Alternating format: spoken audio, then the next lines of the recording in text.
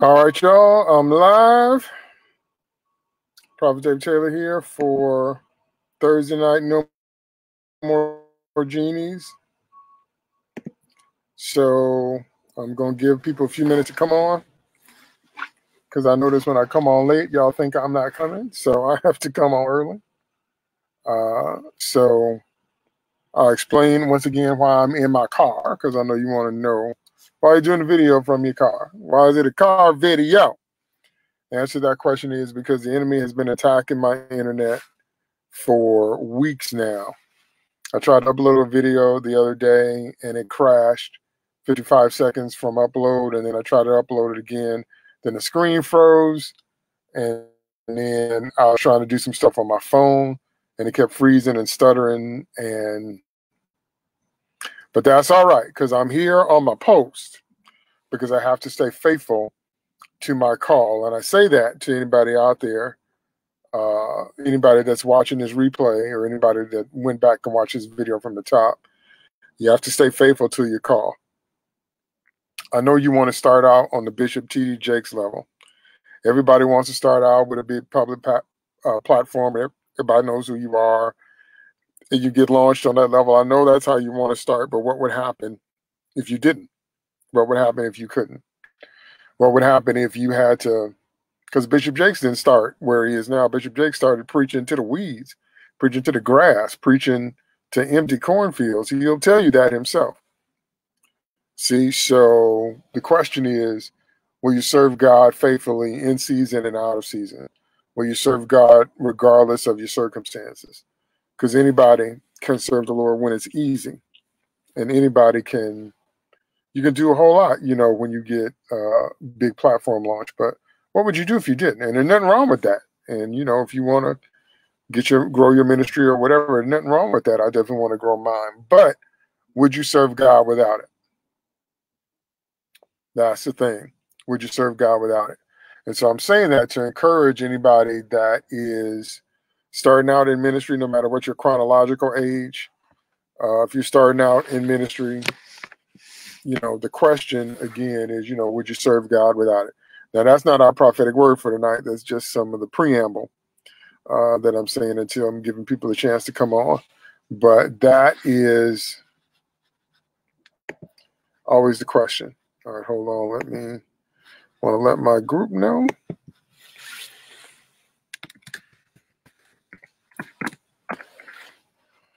I'll let my group know that I'm live, because sometimes people have told me they didn't get the notifications or they didn't know that I was live. But have we got a prophetic word for you tonight? Oh my goodness. All praise and glory to God, and praise Father and Son and the precious Holy Spirit for being here with us, leading us and guiding us into all truth. But we got a word tonight. So you need to like this video. You need to share this video. And I say that because, number one, whenever a prophetic word comes forth, as many people as possible need to see it so they can be edified by it. And because we don't want to take the gift of God lightly. I have also discovered by living that there are many, many, many, many, many blessings that are missed, and many, many, many prayers that are answered, but they're missed by people because they're walking around inside the skin of someone that you don't like. Okay, I see people are coming on now. Praise God. Thanks you guys for coming on, watching me live. Again, like this video, share this video in many places as you can. And again, the reason I'm in my car is because the enemy has been attacking my internet for weeks now. I tried to upload a video the other day, and it crashed 55 seconds from loading. And I tried it again, and then the screen froze. Tried to do stuff on my phone, and it kept freezing.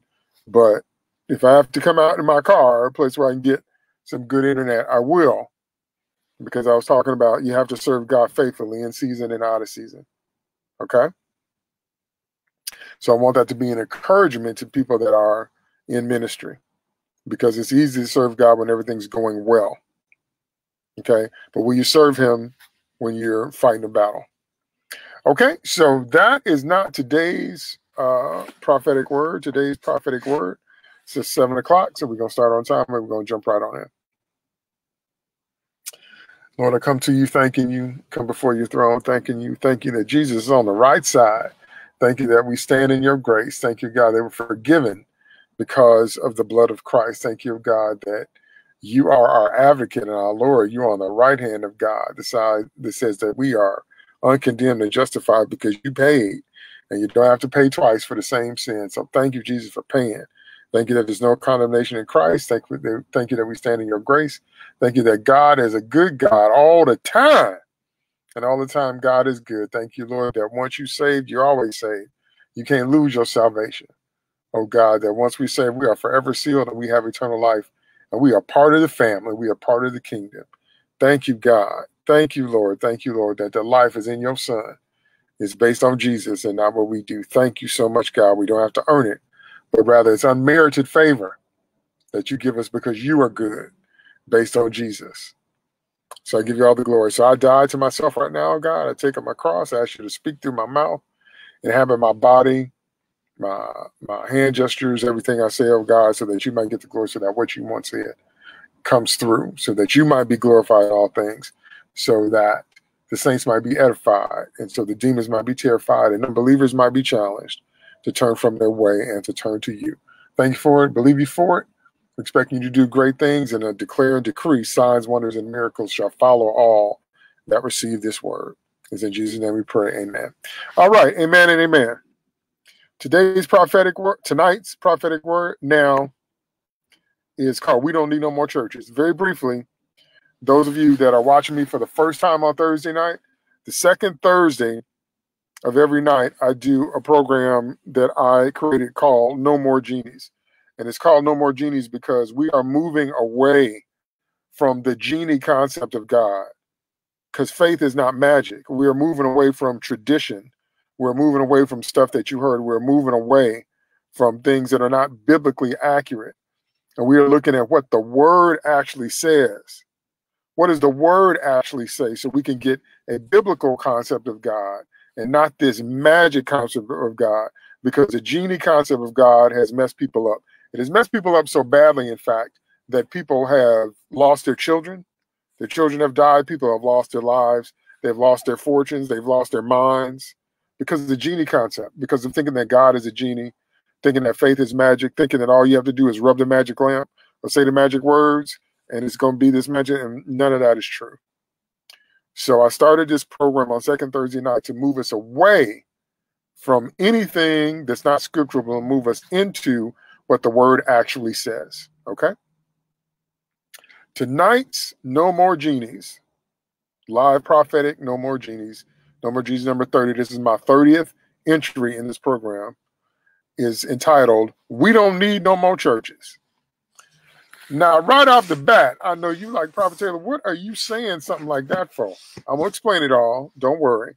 I'm revisiting some things. Remember I told you I wanted to revisit some stuff? I'm revisiting some things that the Spirit of God gave me before, but I thought this was particularly appropriate for tonight as we close out this year, which also was an election year, which is one of the most contested elections we've seen since 2000, in 20 years, since Bush and Gore, and we're turning our corner into 2021. Okay? We don't need no more churches. What a thing to say. How could a prophet of God say something like that? I'm about to explain it. Okay? So remember to like and share this video and share it with as many people as you know. Here's our first scripture reference. Our first scripture reference is going to be found in, do I want Second Chronicles? No, I think I want Judges. Yes. I want Judges chapter 3, verse 11. Now, I don't have time to give you the full history, but the period of Judges is after Joshua died. So Moses got him out of Egypt. Joshua took him into the promised land, and Joshua and Caleb helped him conquer as much land as they could. After Joshua died, Israel entered into the period of the Judges, meaning they had judges ruling over them and judges helping them fight their enemies. That's very, very truncated. That's a very brief version. We're going to look at Judges chapter 3, verse 11, Old Testament. So the land had peace for 40 years until Othniel, son of Kenaz, died. That was New NIV. New International Version, New Living Translation. So there was peace in the land for 40 years, and Othniel, son of Kenaz, died. And they all pretty much say that. King James Bible, again, is my favorite. And the land had rest 40 years, and Othniel, the son of Kenaz, died. Why is that important? I'm about to show you, but I'm going to read you one more scripture that is also in Judges, and then I'll put it together. Judges 3 and 30. So that last one we read was Judges 3 and 11. Now we're going to read Judges 3 and 30. Okay? New International Version. That day Moab was made subject to Israel, and the land had peace for 80 years. New Living Translation. So Moab was conquered by Israel that day, and there was peace in the land for 80 years. English Standard Version. So Moab was subdued that day under the hand of Israel, and the land had rest for 80 years. Why is that important, and how is that relevant to our topic? I'm about to tell you. Let me put those. I'm putting the scripture references in the chat. So if you want to look those scriptures up for yourself, you can. Why is that important? I'll tell you why. For some reason that I haven't figured out, a lot of us have completely missed what God is saying and doing during this pandemic, during the coronavirus. God has taken his mighty hand and wiped out all of our religious systems and practices to the point where we can't go to church anymore like we used to. Now, I know most people are doing stuff online. Some people have what they call drive-by worship, which I think is a fascinating concept. Some people are still trying to hold in-person live meetings. And in some states, that's legal. In some states, it's illegal. And then in some counties and cities, depending on where you live in America. Because in Cook County got put on another 30-day lockdown about 15 days ago. So why is that relevant to us? Here's why. If what we were doing as Christians was so effective, then where was the rest, and where is the rest in America? I just read you two scriptures that under the Mosaic law, under the Old Testament, under the Old Covenant, they served God. Now, under the Old Covenant, remember, Jesus hadn't come. So they sacrificed bulls, goats, pigeons, and turtle doves. That was their shed blood. And they had to do it every year, signifying that the shedding of the blood of animals could never permanently take away sin. So under the Old Covenant, under the blood of bulls and goats, because the Lord hadn't even come yet, they were able to serve God enough. And they were able to serve God well enough to where the land had rest. In that one passage I read, the land had rest 40 years. That's 2 generations, because a generation is 20 years. And then I read the other one where it said the land had rest 80 years. Okay? That's 4 generations. Excuse me, there is a message for 4 generations. Oh, my phone going off. Of course, it's going off now while I'm trying to minister. So let me put you on silence. No, it's not a Sister Benita asked me about the Facebook group, and I'm going to say no, it's Facebook chat. But anyway, so the land had rest for 40 years, and the land had rest for 80 years. If what we were doing as a church, as the body of Christ in 21st century America was so powerful, was so right, was making so much of a difference, where has our rest been? Where's our rest now? Why is our country divided almost straight down the middle politically?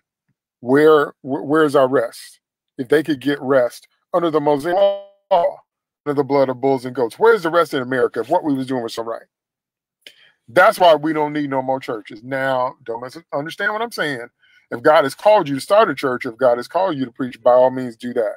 But I'm going to show you tonight scripturally about what we need to do. Because what I've heard over and over again is I've heard people asking God to take away Corona. Just, Lord, please get rid of the Rona. What I do not hear a lot of people saying is how God has already addressed how to make that happen. Okay, so we're going to look at that too. And so if what we were doing, see, a lot of people are busy trying to build up stuff that God tore down. Do you understand that? A lot of people are busy during this time trying to build up stuff that God has torn down, because all of our religious systems, all of the, oh, I gotta tell somebody where to find me live.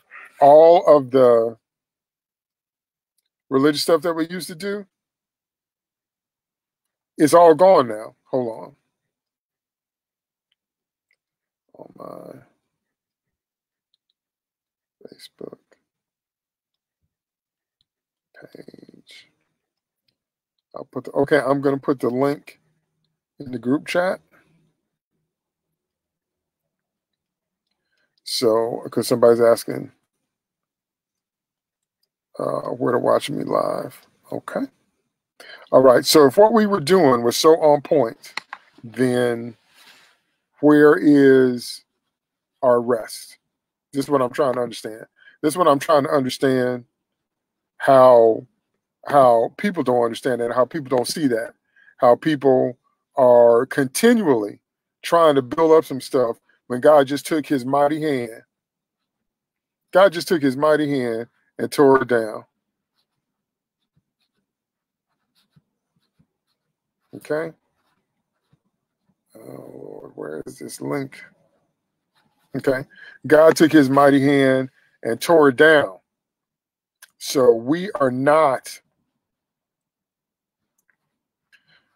under the blood of bulls and goats, we're under the blood of Christ, but even under the blood of Christ, there it is. Where is our rest? Okay. Where is our rest as Americans? Okay. Where is it? Where is this link? Echoing myself. Okay. Where is our rest as Americans? If what we were doing, I want you to ask yourself that question. If what we were doing was so powerful, if what we were doing was so right, if what we were doing was so on point, then why is it all torn down? Why can we barely go to church now? Where is the rest? If they could have rest for 40 years and 80 years. Where is ours if what we was doing was so right? Okay. So that's what I mean when I say more churches is not the solution. America has more churches and more opportunities to hear God than some countries have media in totality. We have more religious media alone, than some countries have media in general. So if we're broadcasting all this stuff and we got all these opportunities, we got all this church stuff going, why is our land so torn up? So that's what I'm saying. So maybe we're supposed to get the clue that all this stuff we were doing, God wasn't pleased with it. How can you make a statement like that, Prophet Taylor? I'm going to show you from the scripture. This is why I call this program No More Genies. You can't just make up stuff and call it God. That's what religious people do. You have to look up what the scripture actually says. Okay? So, on this whole praying to get rid of the Rona, we're going to look at 2 Chronicles 7:14. That's a very familiar scripture to those of you that are in the Word. And we quote it all the time, but we're actually going to look at it. We're going to look at it in the context of the coronavirus. We're going to look at it in the context of today's churches. We're going to look at it in the context of what we've been doing, because the whole earth has been stricken with a curse. Why is that if what we was doing was so on point? Okay, so let's look at 2 Chronicles 7:14. 2 Chronicles 7:14, you're very familiar with it, but we're going to look at it word by word, line by line. I'll start with the King James, that's my favorite. If my people, which are called by my name, shall humble themselves and pray and seek my face. And, light went out. There we go, light back on. Humble themselves and seek my face and turn from their wicked ways. Then I will hear from heaven and will forgive their sin and heal their land. One more time. If my people who are called by my name shall humble themselves and pray and seek my face and turn from their wicked ways, then I will hear from heaven and will forgive their sin and heal their land. God just gave us an if-then situation, an if-then problem, like a math problem or like a command to a computer in computer protocol language. God gave us a if-then. We're going to look at this line by line and word by word. First word is if. That means it's conditional. If you don't know anything about prophecy, you need to understand that not all prophecy is absolute. If you want to deal with absolute prophecy, that's when the Holy Ghost says, this is going to happen. There's no negotiation. There's no talk. There's no nothing. The Holy Ghost say, thus saith the Lord, this is going to happen. See, that's absolute prophecy, meaning it's going to come to pass, and there's nothing that anybody can do to stop it. Sometimes, however, the Spirit of God will release conditional prophecy. And what that means is that God is saying, if you do this, then I'll do that. That means it's completely conditional. That means we can always count on God to hold up his end of the deal because God is equal to his word. Meaning if God says something, it's as good as done. It happens as soon as the Lord says it, and it's going to come to pass. Heaven and earth will pass away before the word of the Lord fails. Okay? But if God says God gives you an if-then conditional prophecy, what that means is that you have to hold up your end of the deal. And you have to do it exactly like the Lord said do it. Okay? Once again, you hear me say it all the time, but that's why I say it all the time. God is a person, not a set of rules. I'm so tired of religious people. That's why I started No More Genius. I'm so tired of religious people conveying this idea that God is a set of rules. Like if you check off these boxes, tick, tick, tick, tick, I'm a good person, I'm saved, I did this, blah, blah, blah, blah, blah. And that's not, the Lord is a person. That's why you have a soul, because he has a soul. God has a personality. Did you know that? God has ways. He has ways of doing things. Okay? And you have to get to know him to know that. Because everybody talking about God don't know him. And everybody singing about heaven ain't going. Okay? God's a person. He's not a set of rules. And the Lord has certain ways that he does things. And you have to get to know that as you get to know him. Just like your best friend. If you have a best friend, you're closer to them now than you were when you first met them. Do you know why? Because you've gotten to know them. Because you spent time with them. Okay? I'll give you a personal example. I had one of the best birthdays I ever had this year because my friends and my family hooked me up. But you know who always hits birthday gifts straight down the middle from me? And I'm not trying to diminish anybody else. Don't get me wrong. I enjoyed everything I got this year. But you know who always has 100% straight down the middle record from me? My son. You know why? Because my son knows me. One year, I think for my students, I think I got an end of the year present and they gave me gourmet coffee. And I really appreciated it because I appreciate anything anybody does for me because don't nobody owe you nothing. But I am actually not a coffee drinker. So I appreciated the gesture, but I actually couldn't really use that because I don't drink coffee. But the stuff that my son gets me is 100% straight down the middle. Do you know why? Because he knows me. He knows who I am as a person. He knows how to buy me a gift that's exactly what I want every time because he knows me. Okay? I stopped by to tell you that it's no different with God. And this is where people get confused. God is a person. He's not a set of rules. So when the Lord gives you absolute prophecy, that's the Lord saying, this gonna happen. There's nothing anybody can do once the mouth of the Lord has spoken it. Okay? Because God does not break his word. But when God gives you conditional prophecy, that means you have to hold up your end of the deal or else it's not going to happen. So the first word in 2 Chronicles 7:14 is if. God said, if who? If my people. What that means is that God is not expecting unbelievers or sinners to do it. There's only one line that God draws in humanity, and that line is believers and unbelievers. That's the only difference God makes between people if you didn't know that. We draw all kinds of lines. We draw color lines, age lines, gender lines, money lines, fame lines. That's not God, that's man.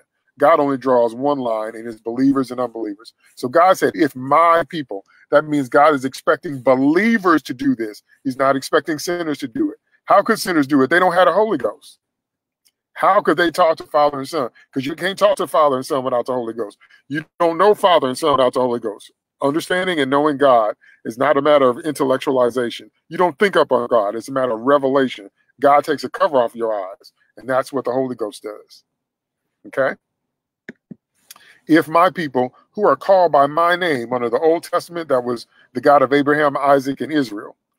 Under the New Testament, that's us as Christians. We use the second part of, now, Christ is not the Lord's last name. Christ means the anointed one, the Messiah, the chosen one. Jesus is the Savior. He shall save their people from their sins, and he's anointed by God, sent from heaven to do so. We use Christians in our name. Christians, we use his name. So if my people who are called by my name. So under the Old Testament, that's talking to the Hebrews, the children of Abraham, Isaac, and Jacob. Under the New Testament, that's talking to all that believe under the name of Jesus, the Christians, okay, who are called by my name, shall humble themselves. Now, let me tell you something. You need to learn how to humble yourself because you don't want the Lord to have to humble you. I've heard people pray that prayer. That's a very dangerous prayer, and I would not recommend you praying that prayer because you don't want God to have to humble you. That ain't what God said. God said, humble yourself. What does it mean to humble yourself? I'll tell you exactly what it means. It means stop trying to tell the maker what to do. You are made out of clay and breath.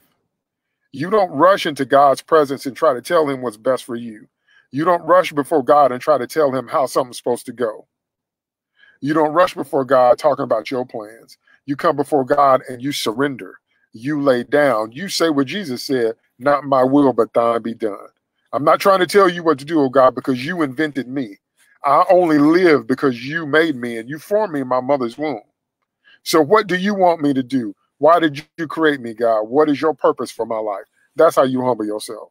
Not, why do you think so many people end up married to the wrong person? Because they went out and picked somebody and then ran in God's presence and said, okay, God, okay. Tried to make God rubber stamp it.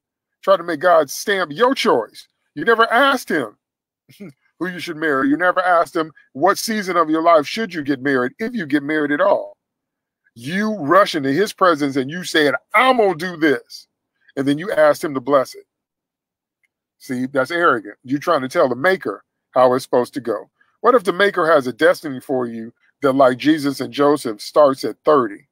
So everybody else you know got married at 21 and you started whining and pouting because you thought you were supposed to get married at 21, but the will of the Lord was for you to get married at 30, but you never bothered asking him. That means your life is off by several years. What do I mean by that? I mean, there's some people that got married before they finished school and they never finished school. If they had waited a year or two, you could have had all of it. You could have had the degree and a spouse, and all of your kids would just be 2 years younger. If you had asked the Lord. But many times what we do is we jump up and do stuff because we're trying to tell God how we're supposed to go. And I remember that when I was really, really struggling with my prophetic ministry, I went to the Lord and I did like Moses. I had all these excuses and all my feelings. I was in my feelings and, you know, God, I think this and God, I think that. And you know what the Lord told me? The Lord told me, David, you're a prophet because I made you one. You're a prophet because I say you are. And you don't tell me how you serve me. Okay? You are a prophet because I said you are, and I gave the prophetic anointing. I put my word in your mouth. That's not your choice. Your choice is whether or not you're going to live up to it or not. And there's a lot of other stuff he said to me in that conversation. But that's when, again, in that firm but gentle way, he was telling me, he's the potter, I'm the clay. He was the creator. I'm the created being. And I don't tell him, you know, well, Lord, I don't feel worthy, or Lord, I don't want to, or Lord, I don't see this, I don't see that. I don't tell, he said, this is why I made you. You don't tell me what you're for. You don't tell me how to glorify me. You don't tell me how your life is supposed to go. I tell you because I invented you. I'm the potter. Now, he didn't have an attitude. He was loving and gentle, but firm. And see, you have to know him to know what I'm talking about. He was gentle and loving and kind with that sweet, quiet way that he has, but very firm. Let me know that I'm clay. I'm clay and breath, and I don't tell the maker what I'm for. He tell me. And he says the choice you have to make is whether or not you're going to live up to it, not what you're for. Because I formed you in the womb, just like Jeremiah. I made you to be a prophet. That's why you're a prophet, because I said so, said the Lord. That's what I mean. That's how you humble yourself. You stop arguing with God. A lot of people don't have good marriages because you keep trying to make your marriage work the way you think it should work. You never asked the Lord, what is your purpose in this? You just picked somebody and got married. You never bothered to ask the Lord. Some of y'all went to the wrong school. You went to the wrong college. You majored in the wrong thing, living in the wrong campus. Some of y'all are living in the wrong town because you never asked the Lord. That's what it means to humble yourself. It means to lay down your plans, your ideas, your perspectives, and ask the Creator, what do you want? What is your will? What did you create me for? And if you go your whole life and you never ask God that question, you're going to end up like one of them people in Matthew 7, where you come before the Lord and you drag all these good works before the Lord, and you say, look at all this stuff I did in your name, and the Lord going to say, get out of my face. Depart from me. I never knew you. That's what's going to happen to you if you never humble yourself and you are always trying to run something, trying to tell God, popping your fingers at God like he's your personal genie. Again, that's why I call this no more genies. Thinking that you can just come up with a plan and God is just going to rubber stamp your plan and just endorse it and bless it because it's what you want. And you never bother to ask him. That's what God tried to explain to Abraham. Sarah said, I'm old. I've gone through menopause. I can't get pregnant anymore. So Abraham, you go ahead and sleep with Hagar and we'll have kids that way. And Abraham did it.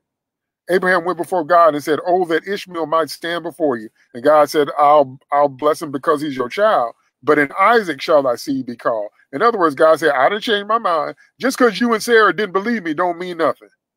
I told you, you and Sarah are going to have a baby. And I don't care how old you are.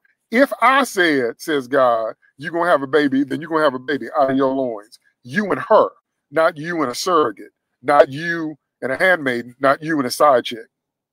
See, and Abraham started the Arab-Israeli war because the Ishmaelites became the Palestinians. And that's what that whole conflict is about. It goes back as far as that. Because that's what happens when you do things out of the will of God.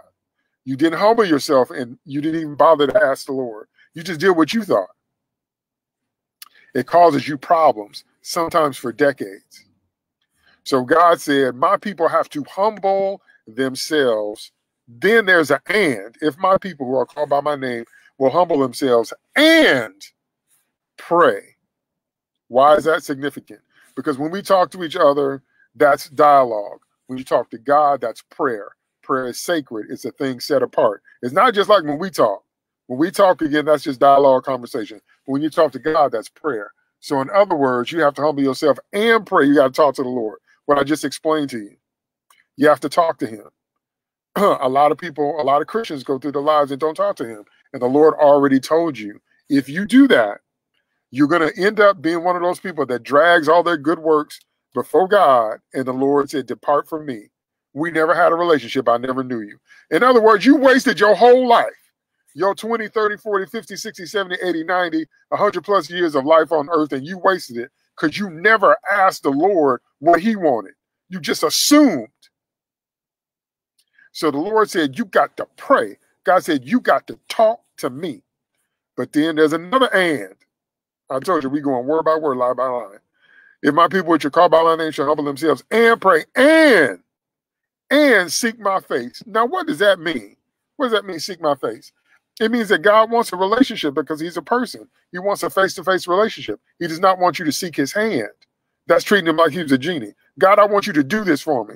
So just wave your all-powerful hand and fix this for me and make this happen. Talking to God like he's a genie. That is not what he said. He did not say, seek my hand. He did not say, seek my power. He said, seek my face. But a lot of Christians treat God like rebellious teenagers. Think about this. Think about if you're in the house and you have a child that's 16 years old. They come in the house, they slam the door, they don't speak to you, they don't say hi, they don't ask how you doing, they just say, give me the car keys. And then they snatch the car keys out your hand, then they storm out the house. Now, how does that make you feel if you're the parent? You feel deeply disrespected. Your children didn't even say hello. Hey, mom. Hey, dad. How you doing? How's your day going? Hey, mom. Hey, dad. Is there anything I can do for you? See, because you don't have a relationship. They just want stuff from you. That's how a lot of God's children treat him. They run into his presence and say, give me this. Give me Give me that. Give me this. Give me that. And that's why I told you before with the humbling, you ask him, what do you want? Not, here's my list of demands. What do you want? So God said, you got to seek my face. You know why? I done said it 20 times, because God's a person, not a set of rules. If you're married, you don't want your wife to come in and not speak to you and say, give me. If you're married, you don't want your husband to come in the house and not speak to you. Hey, baby, how you doing? And just say, give me. You don't want your kids to come in the house and say, give me. And that's exactly how some of us treat the Lord. Good morning, Jesus. How you doing? How can I serve you today? Can I minister to you, Lord? Can I give you worship? Can I give you praise? Can I give you my tears? Can I pay some tithes or offerings? What would you like, Lord? What can I do for you? Can I praise you in the dance? Can I speak in my prayer language in tongues? What can I minister to you? How are you doing? What are you feeling? Some people never talk to God like that in their whole life because they don't understand him as a person. Do you ever ask the Lord how he's feeling? Sometimes his heart is heavy. You know how I know that? Because if you are a minister in the kingdom of God, Jesus Christ will put his heart in your heart. He will put, okay, and Coma Hayford, okay, I'm going to pray for that. When I get through teaching, I'll pray for that. Remind me. And Coma, I will pray for that. Okay, spirit of delays and limitations. Okay, because Jesus Christ will put his heart in your heart. Evangelists know that because God will put his burden for the lost in your heart. Prophets know that because God will put his word in your mouth, and it'll be like fire in your bones. You have to say what the Lord put in you to say. Pastors know that because God put his shepherd's heart, his love for people, his love for the sheep in you. Because if you are a minister in the kingdom of God, Jesus Christ will put his heart in your heart. Did you ever go before the Lord and ask him how he felt? Did you ever go before the Lord and ask him what kind of day was he having? Did you ever go before the Lord and ask him, Lord, are you pleased with what you see? What are you thinking and feeling right now? Did you ever do that? If you didn't do that, it's because you don't understand him as a person. And that's what we're doing No More Genies tonight, to get rid of that. So the Lord said, again, we're still in 2 Chronicles 7:14. If my people, conditional, my people, which are called by my name, shall humble themselves and pray and seek my face. And there's one more and. We ain't done yet. He says, and turn from their wicked ways. Good God Almighty. God says, and turn from their wicked ways. What does that mean? What does it mean to turn? And what does it mean to have wicked ways? To turn means you're not going to live that way anymore. You're going to not practice what you were doing. You're not going to walk in that way, but you're going to turn to what the Lord wants. What does it mean to be wicked? Okay? Because sometimes Christians get confused between weakness and wickedness. Everybody has weakness. The Bible says that a just man falls 7 times and rises up again. Everybody has weaknesses, infirmities, things you're struggling with, things you haven't mastered yet, things you haven't healed from yet. Okay? Everybody has weakness. But what is wickedness? Wickedness is when you are doing something that is against the will of God, and you know it's the will of God, and you keep on doing it anyway. When you set in your heart to do evil, and you delight in that, that's wicked in the eyes of God. And if you want to see more detailed descriptions, I don't have time to go through it all tonight. Look up every time the Bible calls somebody wicked, because the Bible calls several people wicked. Like during the story of Esther, in the book of Esther, it calls Haman wicked because he hated the Jews and he was trying to commit genocide.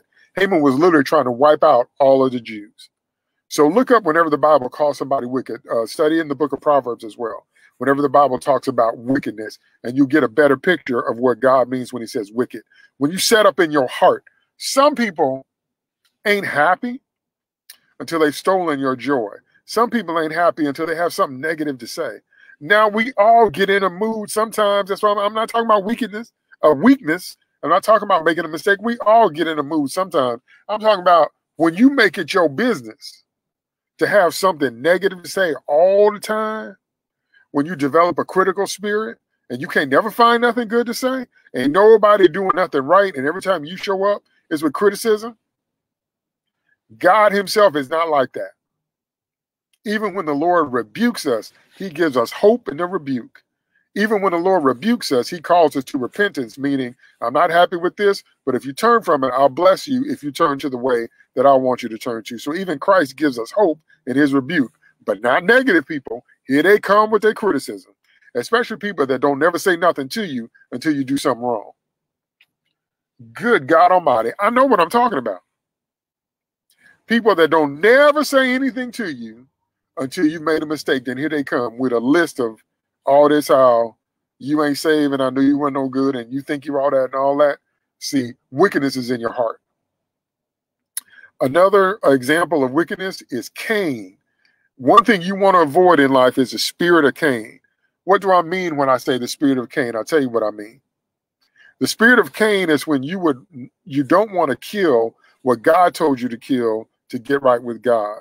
You'd rather kill your brother. That's the spirit of Cain. That is exactly what Cain did.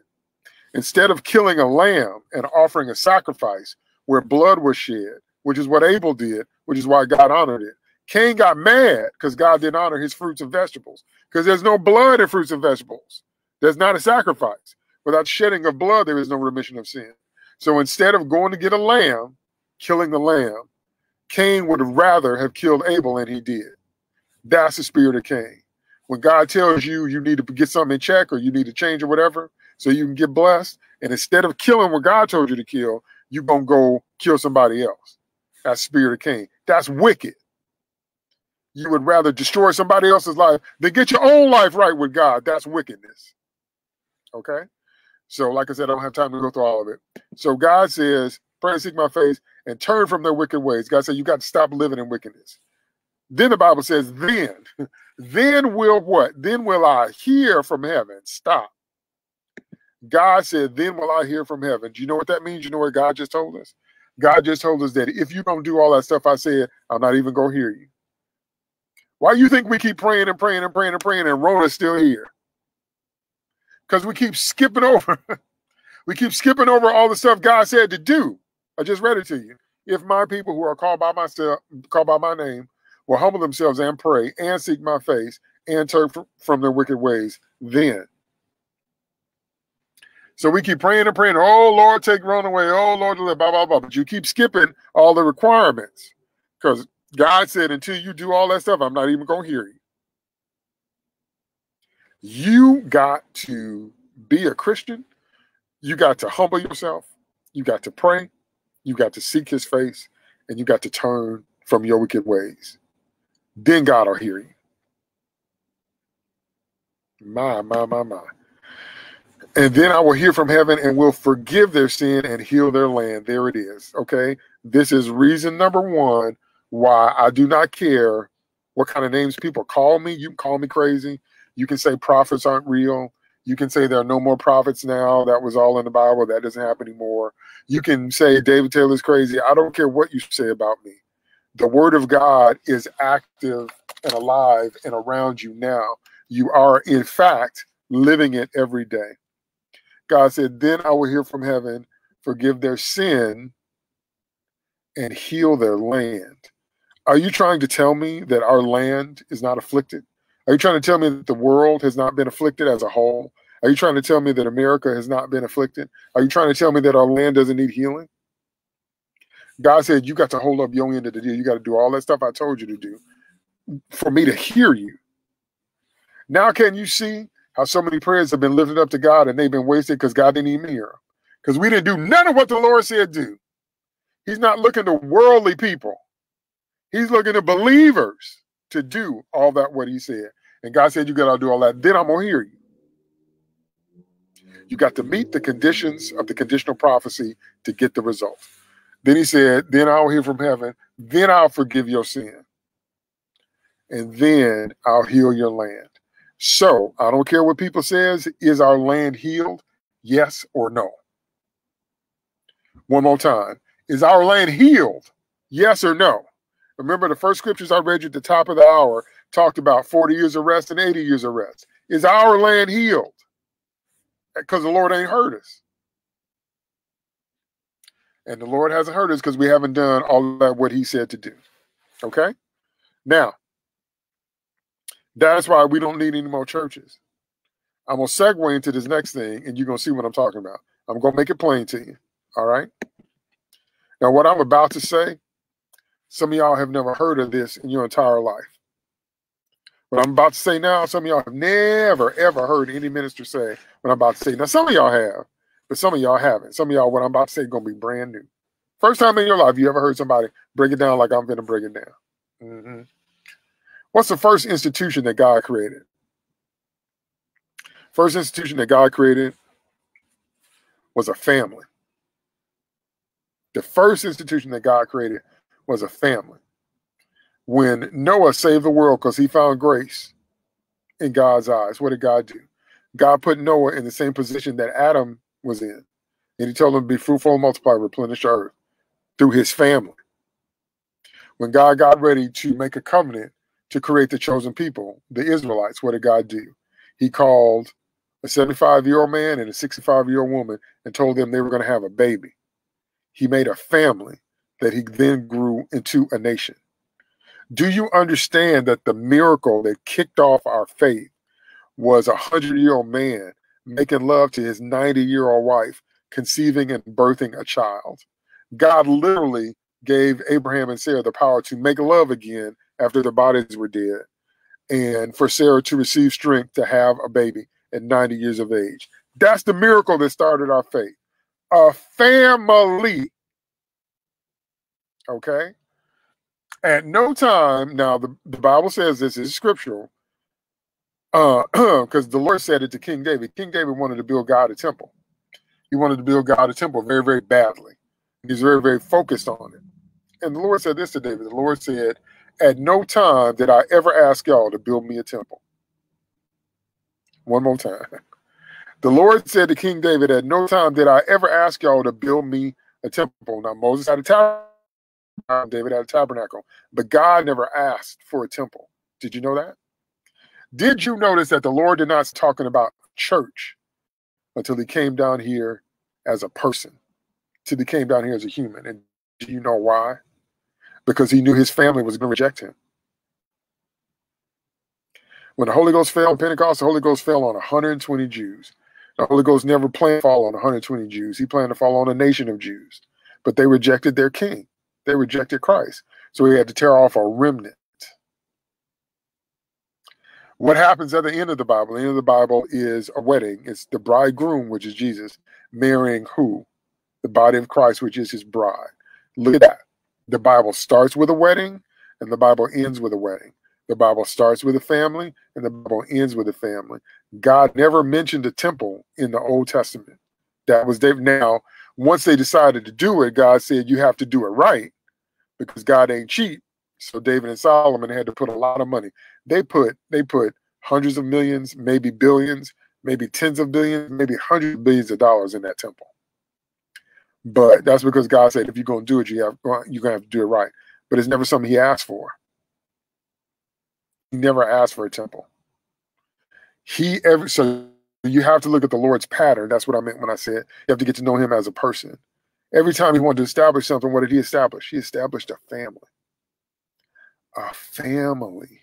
Now, why is that relevant to now? Why is that important to what we're saying? I'll show you why. I'll show you one of my favorite scriptures and one of the most deadly scriptures in the Bible, which will also speak to coronavirus. That is Malachi chapter 4, verse 6.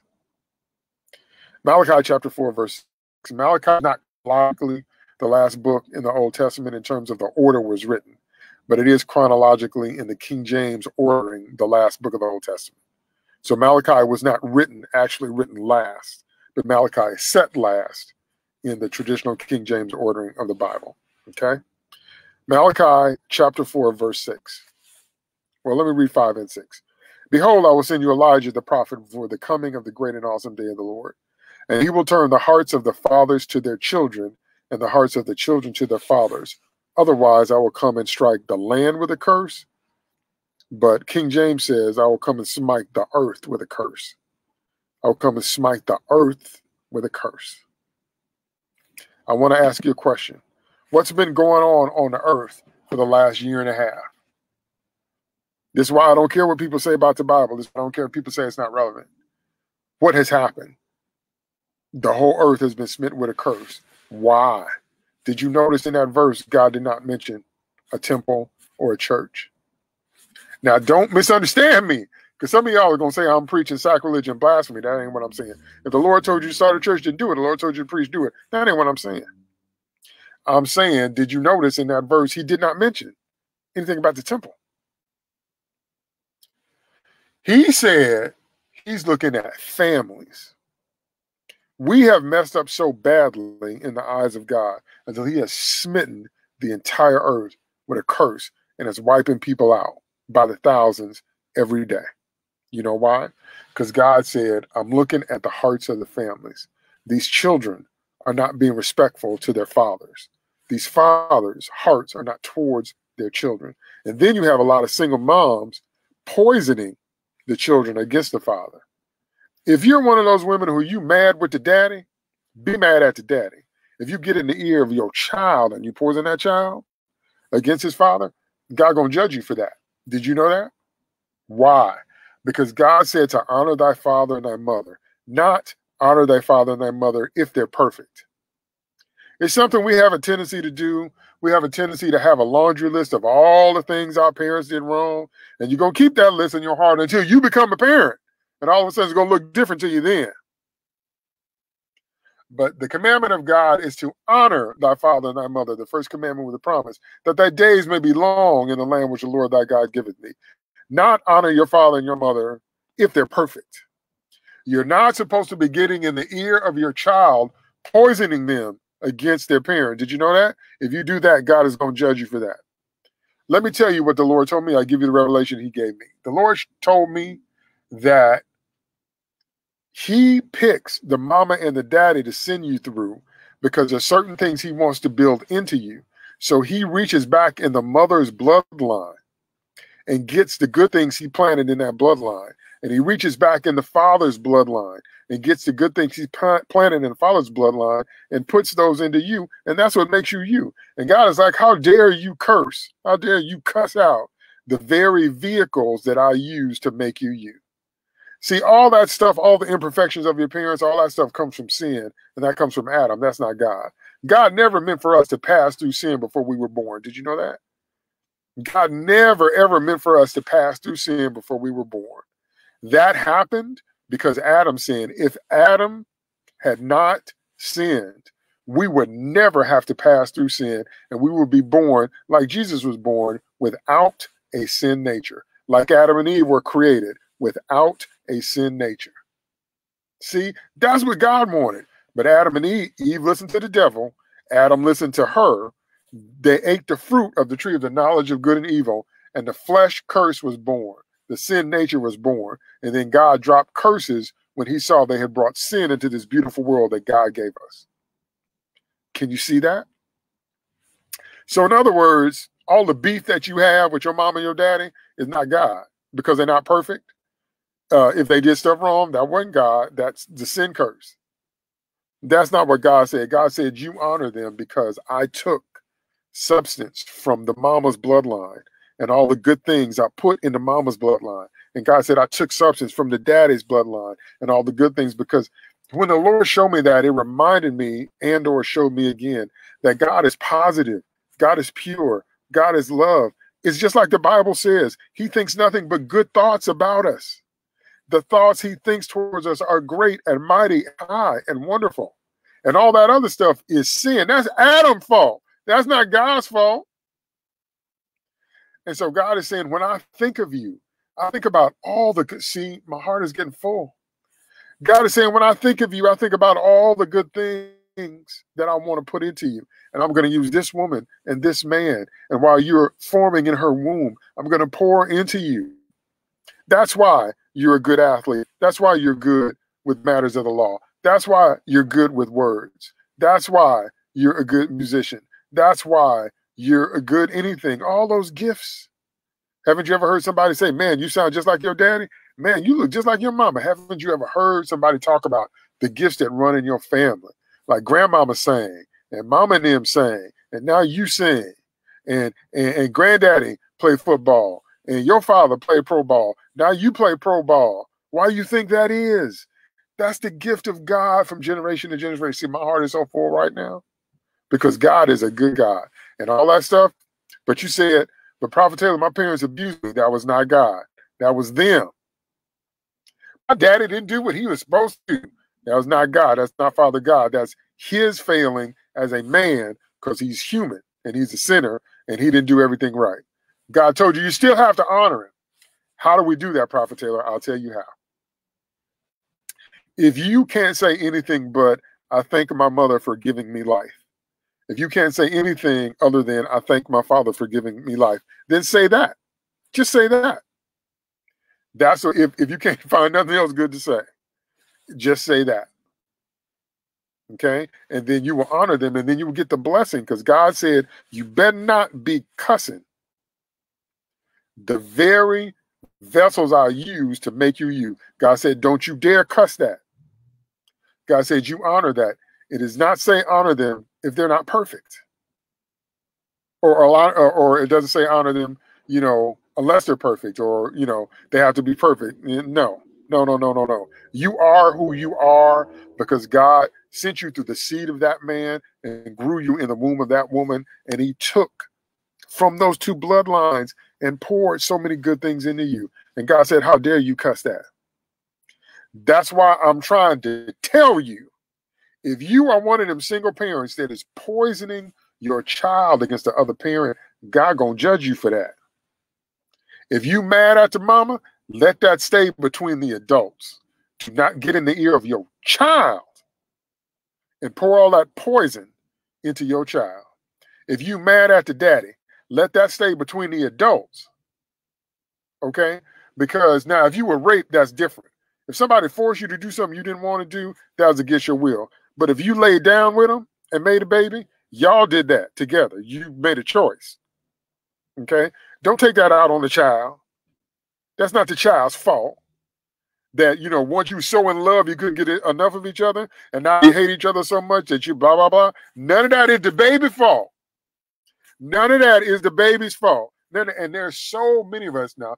Understand, hear me what I'm saying. It doesn't mean if you're the child in that situation that you don't have to heal. You do have to heal. If mom and daddy drop the ball, you're going to have to heal. There's so many of us that has spent so much time in our lives hating ourselves, not finding our purpose or destiny, getting involved with the wrong people, perpetuating that abuse because we didn't get the healing that we need. So I am not saying that we don't need healing when mom and daddy drop the ball, because we do. But I'm saying the way to get blessed, remember I told you the way to get blessed is do what the Lord said do. Tell you something that's going to set you free. You don't have to understand it. You don't have to like it. It doesn't have to make sense to you. Remember I told you about arguing with the maker. Don't argue with the maker. Just do what the maker say do. And if the maker say honor your father, then honor him. Now, me personally, I'm going to get personal. I'm so proud to be David Taylor's son. I don't know what to do. I love my dad. I love my dad. My father's not a perfect man. I'm not a perfect man. I love my dad. I love my daddy. I love my dad to this day. Okay? I'm so proud to be David Taylor's son. I don't know what to do. But this is what I'm trying to tell you. If you want the blessing of God, you got to do what God said do. And God said, don't you cuss the vehicles I use to make you you, just because they ain't perfect. You ain't perfect either. Where do you have kids? You talk all that yang about your parents, you can talk all that yang all you want to. Where do you have kids? Number one. Number two, there comes certain times in your life, in certain areas where you turn into your parents.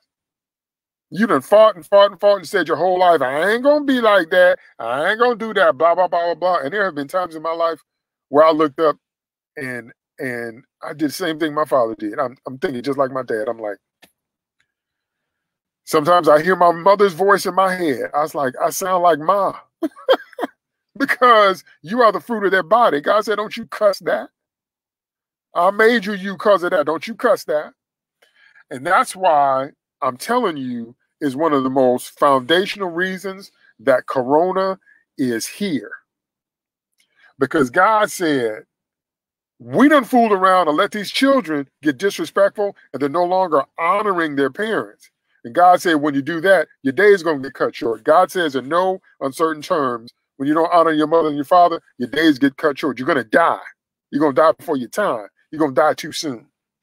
And we also done fooled around and as single parents, not formed families, go back to your parents or your grandparents or your great-grandparents, probably your grandparents or your great-grandparents. Then people got married. They knew how to stay married. No, they didn't like it. No, every day wasn't sunshine and roses, blah, blah, blah. Then people stayed married till they died because they said they would, because they took their vows and they held the family together. You can't tell me, especially if you come from a black family, you can't tell me that you didn't have a grandmama or an auntie or a big sister, somebody knew how to hold it down. Okay? It was my grandmother that introduced me to Christ. I had an experience like Samuel. The Lord talked to me when I was a very small child, but I didn't know it was him. I needed an Eli in my life. But what I did know is that when I came around my grandmother, I felt the presence of God around her and in her home. And that's how I knew that God was real. I knew he was real because I felt him and I saw him in her before I got to know him for myself, because my grandmother did her job. Why would you ever badmouth that? I'm a Christian today because of her. Because she let me know that the Lord was real. You ain't in church every day. You in church for a few hours on Sunday, maybe. You in your life every day. And it's the family. It's the family that has that impact on your life every day. And God said, my son's on the thing tonight. He'll corroborate what I'm about to say. It was either 2 or 3 years ago. We went out for Father's Day, and Father's Day is one of my favorite times because I love spending time with him. And I told my son as we sat down to eat, I said, what we're doing is so important to God until if we weren't doing this, God didn't say he would smite a town. God didn't say he would smite a city. God didn't even say he would smite a nation. God said, I'll smite the earth. God said, I'm going to draw my hand back and I'm going to hit the whole earth. This is why I keep telling you the Bible is relevant. You're living the Bible every day. Do not let anybody tell you that the Bible is old and archaic and not relevant, because what has been plaguing the earth for the last year and a half? Rona. Because God is not pleased with our family situations. We are no longer forming families. We just want to have unlimited sexual freedom. Let me tell you what happens when you have unlimited sexual freedom, because that's what America has worked really hard to make our new social contract. You can have sex with anybody that you want. Let me tell you what happens when you have unlimited sexual freedom. When you have unlimited sexual freedom, you're going to create throwaway people. You're going to create children that you don't want. So women will purposely try to give themselves a miscarriage or have an abortion to terminate the pregnancy. You're also going to have seniors that you don't want to take care of because you don't have any respect for your family. So your parents made all that sacrifice when you were young to take care of you, and now they've gotten old, and now you don't want to be bothered with them. It works both ways, and it works on both ends. Where I got to stop my car again, get that light going. Works on both ways, and it works both ends. Don't worry about that beeping. Works on both ways, and works on both ends when you have respect for the family. But when you have sexual free-for-alls, no boundaries, no restrictions, no commandments of God, nothing, not focusing your energy on your on your spouse like God told you to, you create throwaway people. Do you know what that does to the economy? What happens when you have a bunch of kids that nobody want to take care of? And what happens when you have a bunch of seniors that nobody want to take care of? That's supposed to be the family job. The church is supposed to focus on orphans and widows. That's what the scriptures say. The body of Christ is supposed to focus on women whose husbands have died and children whose parents have died or don't have no parents. That means everybody else is supposed to be taken care of by their family. That's right. There's another side effect. Because if you were raised by a single parent, I stopped by to tell you, you were raised on the run. You were raised on, I don't care what you say. Mom and daddy did the best they could, but if you were raised by a single parent, you was raised on the run. Because parenting is a 3-person job plus extended family plus the village. It's Jesus, daddy, mama, plus the siblings, plus extended family, plus the village. That's what it takes to raise a child. And trying to do all that work yourself, it doesn't matter how much your mother loves you. Your mother's love is not your father's love. They don't feel the same. Doesn't matter how much your father loves you. Your father's love is not your mother's love. They don't feel the same. And that's why some people, no matter how well you were raised, they spend the rest of their lives looking for that piece that was missing. Because it's Jesus, daddy, and mama. Not out here making more and more being a single parent. Because if you were raised by a single parent, you was raised on the run. And you spent some time in your life, whether you want to admit it or not, looking for the missing parent. If you grew up without a dad, you spent some time in your relationships looking for a dad. If you grew up without a mom, you spent some time in your relationships looking for a mom because you're supposed to have both of them. But when we have unlimited sexual freedom, then we create children we don't want to take care of, seniors, parents, grandparents we don't want to take care of. But there's another thing that happened. And it became such an epidemic until the first lady of the country had to create a program. I'm referring to, of course, Michelle Obama's Let's Move. And that is childhood obesity. In this country, if you spend the first 10 years of your life in this country, you are already beginning to show the signs of heart disease, arterial sclerosis, by the time you're 10 years old. Do you know why? Because when you're raised by a single parent, you don't always have time to cook every night. You can't always afford healthy and nutritious meals. And so many times you just raise your kids on fast food. If you raise your children on fast food, that's how we create childhood obesity. And by the time you've eaten that diet for the first 10 years of your life, you are already overweight at 10. That would be different if daddy and mama was there and there's enough money coming in and mama's a keeper at home, like the scriptures say, and mama's cooking healthy, nutritious meals and making sure you exercise. Your whole life would be different. Some of y'all been struggling with obesity since you were young because your parents didn't have time to do anything but feed you fast food as opposed to cooking. Very, very different. That's another side effect of being raised on the run. And that's what happens when we push for unlimited sexual freedom. There's a lot of other side effects because a lot of people don't put sexual choices together with economic choices, but they go together. And so God has looked down at what we've done, and he is so displeased that the whole earth has been smitten. How can you say that the Bible isn't relevant? How can you say that the Bible isn't true? When we've been living with Rona for a year and a half now, or close to it, at least 12 months, if not 18 months yet. How can you say? See, and so that's what I mean when I say this is an example of what I mean about turning from our wicked ways. What has to happen going forward into 2021 is that we, as believers, we have to reestablish families. We can't just go around. See, this is what happened in the Bible. I like to give you living examples. This is what happened to King David. If you don't know the story of King David, long story short, King David saw a woman bathing on a rooftop. Obviously, she's naked because she's bathing. He asked who she was. They told him that's Uriah's wife. He said, go get her. He slept with her. They started an affair. He got her pregnant. He brought Uriah home to try to sleep with his wife to pass the baby off as his. Uriah said, I'm not going to sleep with my wife while my brothers are on the battlefield fighting. I shouldn't be at home having pleasure with my wife while my brothers are fighting, because Uriah had more honor than David in that situation.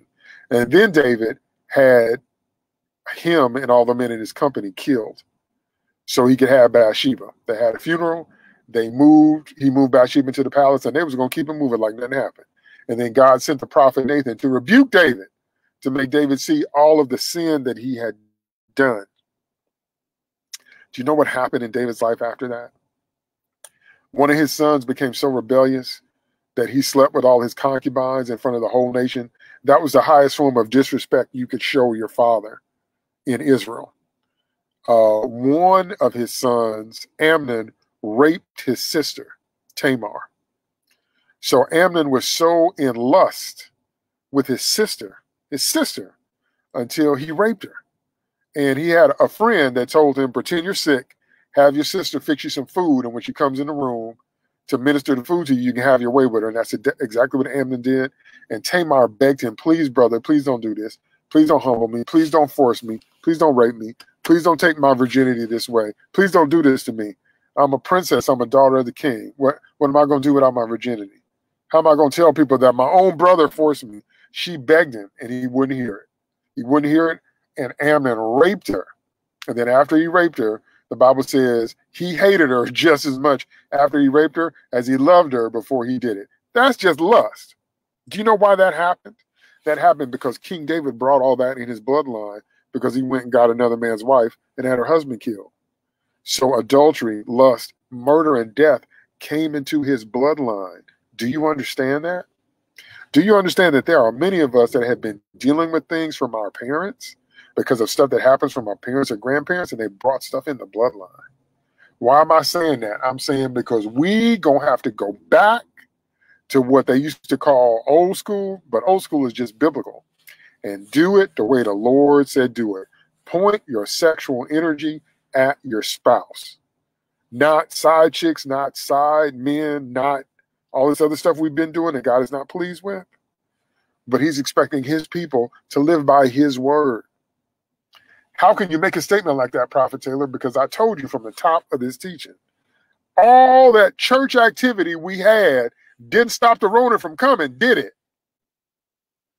They had rest 40 years and 80 years in the Old Testament. All that church, all them broadcasts, all them conferences, all that stuff we was doing, it didn't stop the Rona, did it? How can you argue with that? The Rona's here. But God said, I want to see the hearts of the children turn to the fathers, and the fathers turn back to the children. And you can't be a single parent messing with that either. Don't be poisoning your child against the other parent. That's a huge mistake.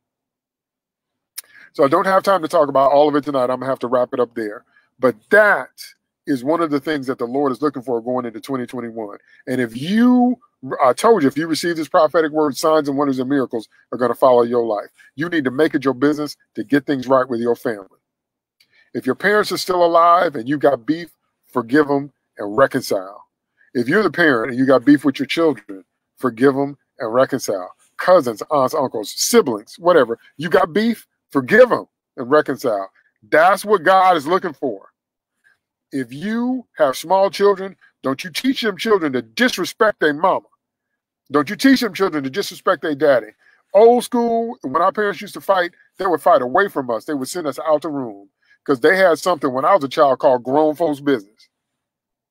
And whenever grown folks was talking, I couldn't even sit in the room with the adults. Me and my cousins, we had to go to the back porch. We still laugh about that all the time. We couldn't sit in the room when the grown folks was talking because they drew a line between those which were adults and those which were children. We're going to have to go back to that level of respect. Don't you be teaching your children to disrespect their mama. Don't you be teaching your children to disrespect their daddy. That's why the earth is in trouble. I showed it to you in the scripture. Okay? So moving forward into 2021, one of the things we're going to have to do to turn from our wicked ways is to restore the family the way God said to make a family. All right? All right. That's all I have time for now. I know I went kind of long, but I needed to release all that. Okay? Now, somebody asked me to pray. I'm going to pray for him. I believe it was right. And Coma Hayford. All right. Father, in the name of Jesus, I pray that you bless their soul to overcome procrastination. That's a demon. Okay, procrastination is a spirit, the spirit of delays and limitations. If you're procrastinating, that's the devil. You need to rebuke that. So I rebuke that off you in Jesus' name. I cast out the spirit of procrastination. If you are dealing with delays and limitations, that's a matter of faith. You're going to have to get the word of God in your mouth, and you're going to have to keep saying what God says to make those oppositions back up off of you. That's a fight of faith if you're being delayed and limitations are trying to be put on you. If God has given you a dream, you have to get the word of your God in your mouth and say it every day and rebuke the devil, because he's not just going to lay down and let you take the land. You can beat him, but he just ain't going to lay down and let you take it. You're going to have to fight. Okay? All right. If I have any more prayer requests, put them on the screen. If you would like to bless my ministry, I don't do what I do for money. Obviously, I'm sitting in my car. I do what I do because it's what the Lord wants me to do. But if you want to bless my ministry, you can bless me through Zelle. The reason I prefer Zelle is because Zelle doesn't really deal with any fees, which is really cool. So you can send stuff to my personal email. I'll send you my personal email, and I'll also give you my Prophet email if you would like to bless me financially. So I don't use the other stuff anymore because they take fees out, but Zelle does not. Okay, so that's why it is now my preferred method. Okay, so if you want to bless me financially, hit me up on Zelle. Thank you so much to those of you that watched me live. Thank you to so much of those of you that are watching the replay. Please remember to like and share the video because as many people as possible need to hear the word of God. If you've been blessed by what you heard tonight, then please, by all means, share it with somebody else so they can get a blessing, so they can get deliverance, so they can get the healing that they need. Okay? All right. Amen and amen. Now, remember, I am here every second Thursday. Second Thursday. So No More Genies only happens once a month. So every second Thursday, I'm here live like we were tonight. Then I'm here every Sunday at 2:30 p.m. Central Standard Time for the weekly live prophetic word. So 2:30 p.m. Central Standard Time for the weekly live prophetic word. Okay? So tonight's teaching was we don't need no more churches. Okay? So if you came in the middle, go back and watch this from the top and let the words minister to you so you can get blessed. All right? Amen and amen. Thank you so much for joining me. I will see you this Sunday, 2:30 p.m. Central Standard Time for the next weekly live prophetic word. And I will see you next year, second Thursday night in January for the next No More Genies. All right? Amen and God bless.